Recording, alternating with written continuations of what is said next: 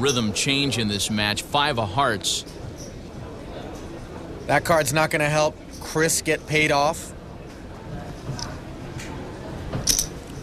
He'll fire 16,000 at the pot to see if he gets a bite. And Jonathan not willing to oblige. He folds his hand. Third straight pot over to Chris Ferguson. So Chris adds to his chip lead. 2 straight runner-up finishes for Ferguson. He went out in the first round last year. Jonathan Little playing in heads-up for the first time. And Jonathan's been in this spot before. There's been some pendulum swings in his preliminary matches. He has come back to finish off his opponents. And again, pocket nines for Chris. But that's a tough feat to accomplish if you keep running into big hands. Ferguson puts in a raise to 15,000. Suited 10-7 for Jonathan. Mullen. Oh, and he's moving all in. Boy, I feel like the wheels have come off a little bit here for Jonathan Little. I call. You got me again. Chris calls. And we'll take a look at the cards now. And Chris is about a 2-1 favorite here. Once again, Chris Ferguson with 2 nines. 9 of hearts, 9 of clubs. Feels like the wheels just came off the Little bus. Here's the flop. Exercising futility, shoving it all in with 10 high. Deuce, 3, No diamonds jack, on the flop. 2 Trey, hearts, jack, no deuce. help for Jonathan. 2 nines are still good. Chris has the only heart. Little wants to hit 2 runners to a straight, a 10, or a 7 with some help. It's the 5 of hearts. Nice card for Chris. And now Jonathan needs to peel off a black 10 or it's off to the Keno room. Jonathan needs a 10 and it can't be the 10 of Little hearts. needs a 2-outer to avoid completing the self-destruction. The river, 4 of clubs. And Chris Ferguson has come back to defeat Jonathan Little. He once again advances into the Final Four. The all-time winningest player in heads-up history. Now 14-3 for his career in this event. You got it. And young Jonathan Little will gain the necessary composure with more experience.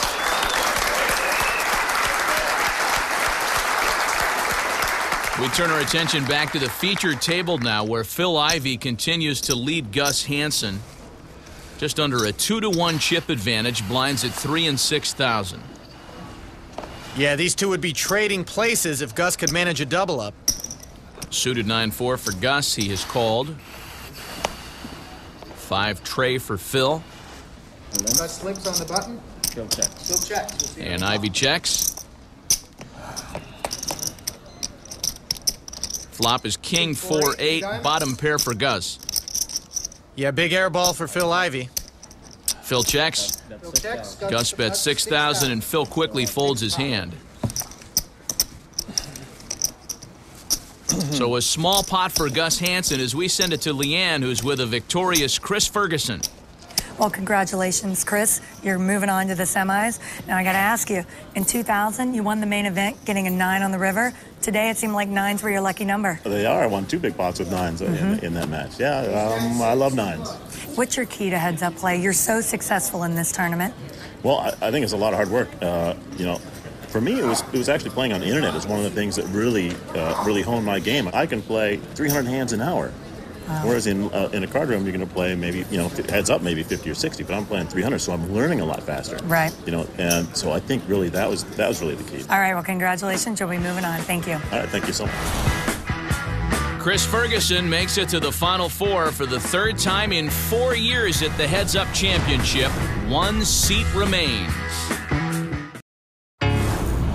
Welcome back to the National Heads Up Poker Championship on NBC. Well, Chris Ferguson proved once again how good of a heads-up player he is. He won his 14th match in 4 years as he defeated Jonathan Fiery Justice Little. Let's go back out to the featured table. Leanne, thanks. And Chris Ferguson is awaiting a winner at our featured table. And no matter who Chris faces, it's going to make for a great Final Four matchup. Suited 9-5 for Gus Hansen. Gus calls. Hey, why not? 9-4 suited worked a minute ago. 10 deuce, Phil checks. And a big flop for Phil Ivey. A pair of 10s and a flush draw. 10-8-5, all space. Well, the flush draw is not what's going to make him as comfortable as flopping top pair. Bottom pair for Gus Hansen, no spade in his hand. Phil bets 6,000, and Gus puts in a raise, another 6 to 12,000. This is an exploratory raise, min raise, right after a min bet. And Phil's going to put Gus all in. Well, there's Gus's test results. They just came back positive. A lot easier to dump those fives. Now that he's faced with an Ivy all in, but apparently he's going to take his time to do so. I can't imagine Gus calling. Now Gus ends up dumping the fives after all. He folds, and Phil takes down the pot to extend his lead. Phil takes the pot. That was a situation where Phil didn't want to lay back and let Gus have control of the pot. Fired out that min bet and earned himself an extra 12,000 in doing so. And Gus potentially saved himself from having to call a bet on the turn by putting in the min raise when he did right there on the flop. Fair enough. God, you're so cocky, I just can't stand it.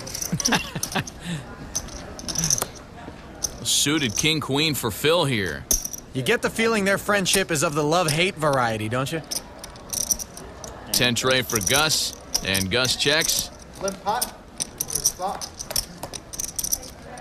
And the flop. Oh, and Phil could get even cockier here. He's flopped another heart flush. Bottom pair and a 10-high flush draw for Gus. Could be trouble. Gus bet 6,000.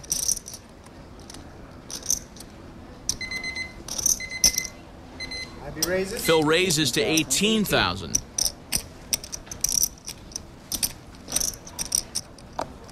Triples Gus's bet.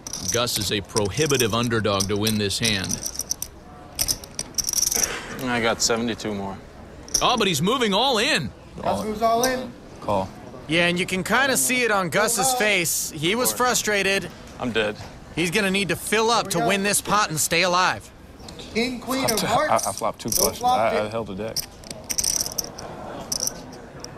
I was praying it wasn't the 10 of hearts, but What do you mean? I was just gonna fold. I'm gonna fold. I mean, And also back into you the raised me house. 18 Does have a times. pair. I mean, Here's the turn. what did you have on the 7-5-4 board? 10-7. Turns in 8 of clubs, and Phil Ivey has defeated Gus Hansen. 10-7. Hit the 7 on the 3 sevens on the turn. What'd you have? Pair. Pair and straight draw?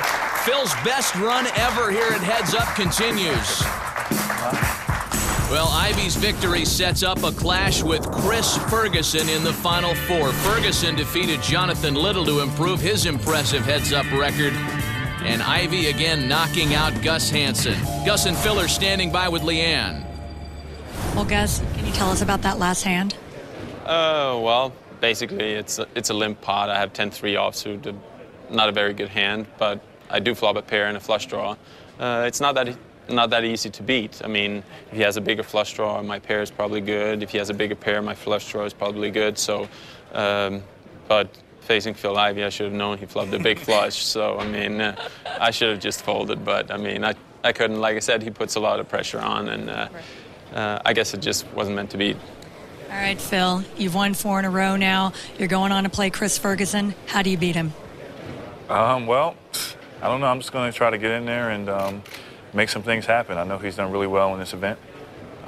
They announced that he had the best record ever, so I'm going to try to figure out a way to get the job done. All right, you got it. Moving on to the semis. Congratulations, Phil. I'm all in. Come on, man. I'm all in. I call. You got me, I'm sure. Let's take another one, Gus. I call. You got me again. Got a big hand there? That was my best hand in the tournament. Gussie. I like that flop. You're so cocky, I just can't stand it. I'm dead. Too good. We've reached the Final Four. Andy Block and Huck Seed, Phil Ivey and Chris Ferguson. For Ollie Nikzad and Leanne Tweeden, this is